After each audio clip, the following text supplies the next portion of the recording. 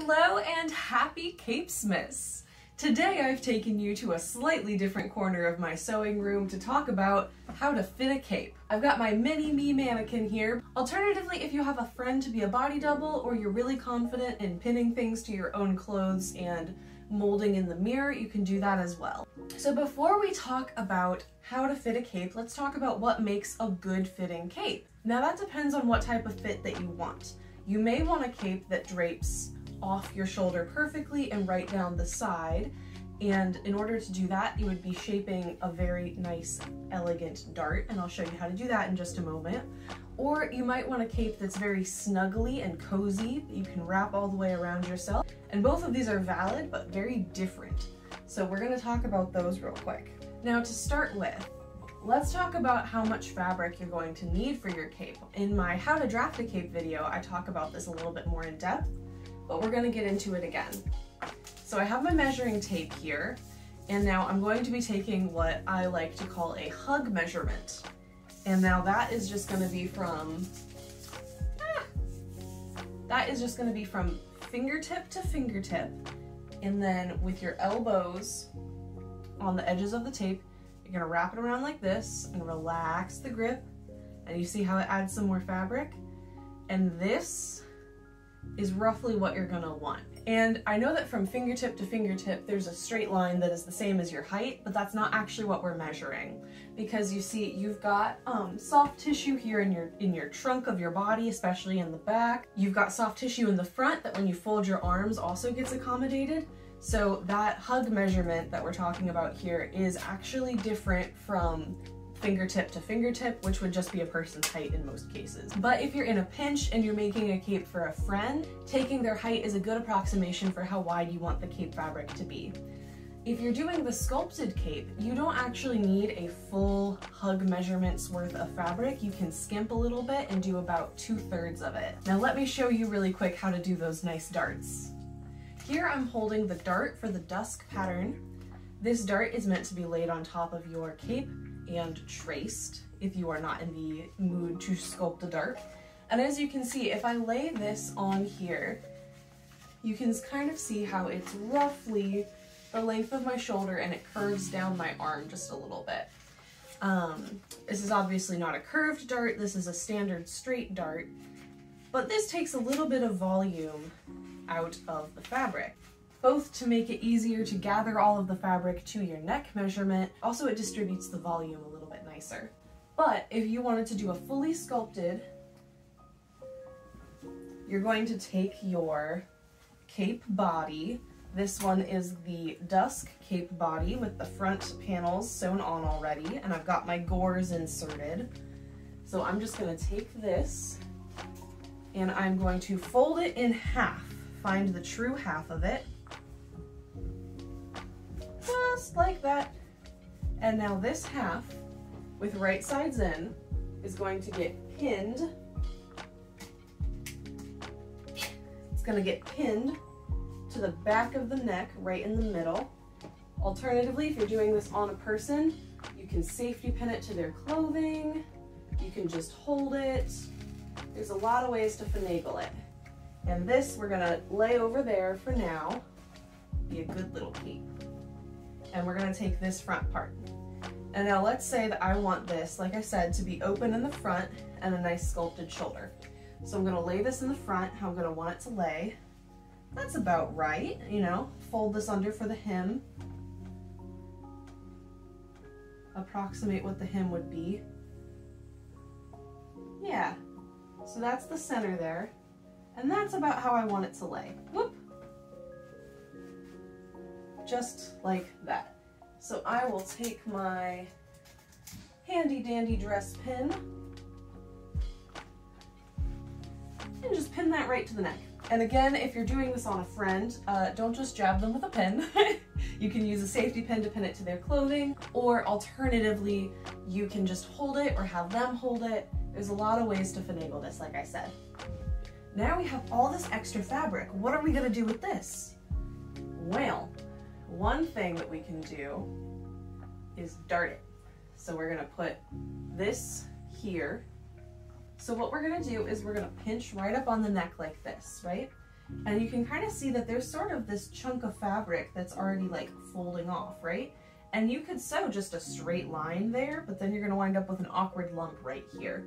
So what we're actually gonna do to start with is we're gonna pin right here. Ow. And like I said, if you were gonna do this form of cape, you would probably want one that started with less volume than your full hug measurement. And now we're gonna trace this down, and instead of going on a straight line, we're going to, where is my marker? This is a water-soluble marker. And now instead of tracing this line straight down like this, we are going to round that out and trace it down a bit more like that. And then what we would do is we would go and we would pin it down like so that we could take that over to our machine and sew it down. And then we would wind up with a nice sculpted shoulder. And that's why we did this with the wrong side out, so we could just take it right to our machine and sew it. It's just nice and easy and ready for us to work with. Now what I want for this cape in particular is a nice, full, huggable, fluffy cape, right? So I'm not going to be doing this dart here, I'm going to do a different dart. I'm actually going to gather it. So I still want this hem and this front part to be here, but instead of being pulled this way, I want it to hang straight down like that, right? And all of this volume, I actually want to distribute a good amount of it to the front. So what I can do is I can either take this over to my sewing machine and sew a gathering stitch all the way to here and just gather this to the neck, right? But while I've got you here and we're talking about like luxury cape fitting, I'm going to actually dart it instead. So I'm gonna do a bunch of little pleats, like so. And I'm going to fold them inward so that when it's right side out, I have these nice little pleats facing outside on my body. As you can see here, I'm just taking it and rolling it and folding it in line, and then taking a dress pin and pinning it down. And then this way I can look at it and make sure that it's falling exactly how I want it before pinning the pleats in place and taking it over to my sewing machine.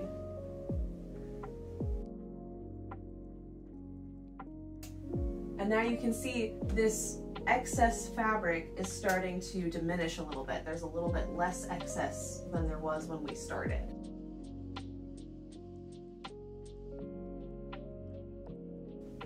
Now you could do a little dart right here instead of continuing to pleat all the way around if you wanted to.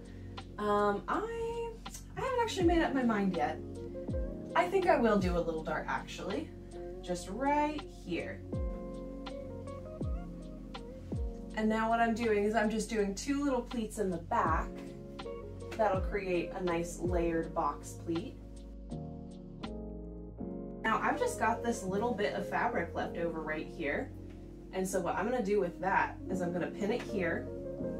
This is kind of a nice little raglan fitting dart. Let me turn this over so you can see a little bit better. Oh, look at all that beautiful fabric. Just right here, pinching at the top, smoothing down the bottom, and you want it to be a nice taper, really, because it'll disappear more that way. Gonna go in just like this. And that will just fade right into the fabric and disappear. And then we've got this nice gather here, and this will be a box pleat from the outside. And then what you would do is just continue on the other side. And believe it or not, you really can finagle your way without a dress mold. You can do this on yourself. It's a little bit more difficult, it'll be a little bit more time consuming, but you can do this on yourself. It is much harder though.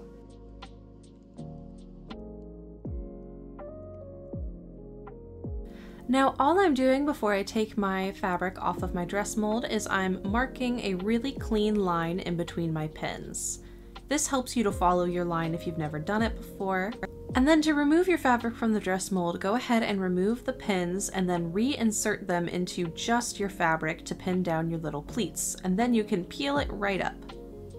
Do be cautious to leave all of your pleats fully intact though.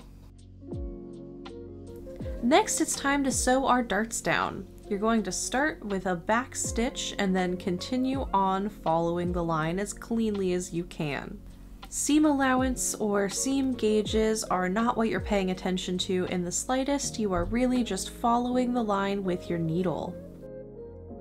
And once you have that finished up, your seam should look something like this. And then you're going to go ahead and pink your seam and either do a Hong Kong finish or finish it off with a zigzag stitch or just leave it as is. And after ironing those seams flat, you can continue on with basting all of your pleats into place.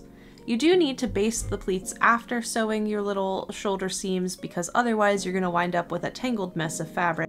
Because the excess fabric that we just pinched off and cut off to make the little darts would wind up getting caught in your basting stitches, and Lord knows how that would affect everything else. So I just finished sewing all of my little pleats in, and I also went on ahead and I took my hood and I gathered that, and so the next step is to place the hood with the right side facing the right side and distribute my gather. Now obviously I'm not going to want to gather right here because that's going to be folded into the hem, so I'm just going to straighten that out and distribute it down that way. And I will just pin all along here, and then I will take my little hoodie hood over to my machine and sew it on. And if you want to see me talk about how I get my hoods to fit properly, I will show you my little tips and tricks or little additions you can add to your hood in the treating yourself video, which should be coming out I think 2 days from this one. Anyways, thanks for coming along with me, and happy Capesmiths. All of the tips and tricks for fitting a cape that I just talked about can be used on a self-drafted cape or any of the patterns that I currently have in my Ko-fi. And if you would like to buy me a Ko-fi, we do still have a goal of earning all of my expenses back for the past year, and that will fund me all the way until next February. We're getting really down to the wire, and it's really fun because the closer we get to the date, the closer donations are actually coming in. They're kind of neck and neck right toward the finish line, right? Anyways, that's all I've got, and I'll see y'all next time. Bye, friends!